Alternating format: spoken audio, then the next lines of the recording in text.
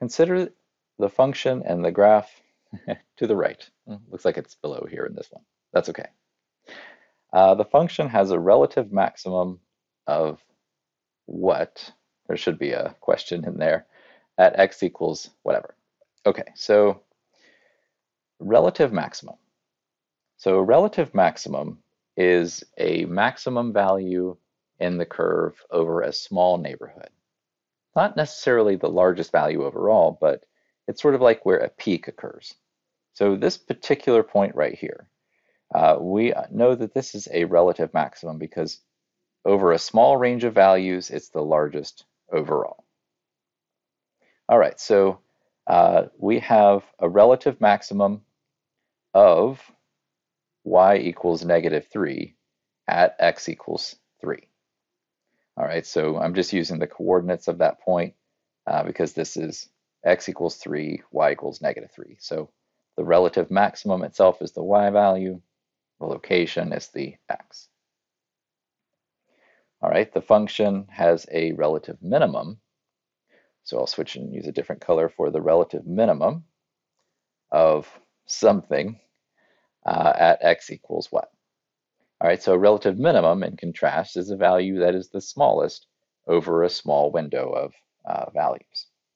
So this right here, for instance, that's the smallest in this small window of values surrounding. So that is a relative minimum. So we have a relative minimum at -6, or of -6 at x equals 0, because the coordinates here are 0, -6. The function is increasing on the intervals what? So let's check where it's increasing. So a function is increasing where it's going up in value. And we're always reading from left going to right. So going from left to right, this part of the graph is going down in the y value, so it's decreasing. So that's not what we're looking for. And then this part, we are now increasing, so we're actually going up. So we're going down here, up there, down there. So we are increasing on this interval. So let's just indicate that. So we are increasing on the interval from 0 to 3. And I'm using 0 to 3 because if you'll notice, 0 on the x is here, 3 on the x is here, and it's that interval from here to here where the function is increasing. So that's why I've only used 0 to 3.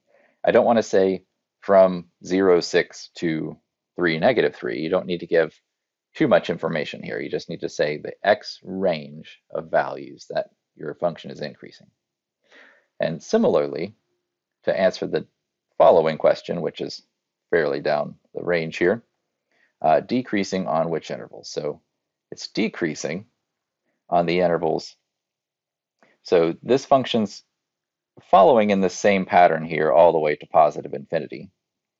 All right, so that means that I am decreasing all the way from negative infinity up to this particular point where it stops decreasing.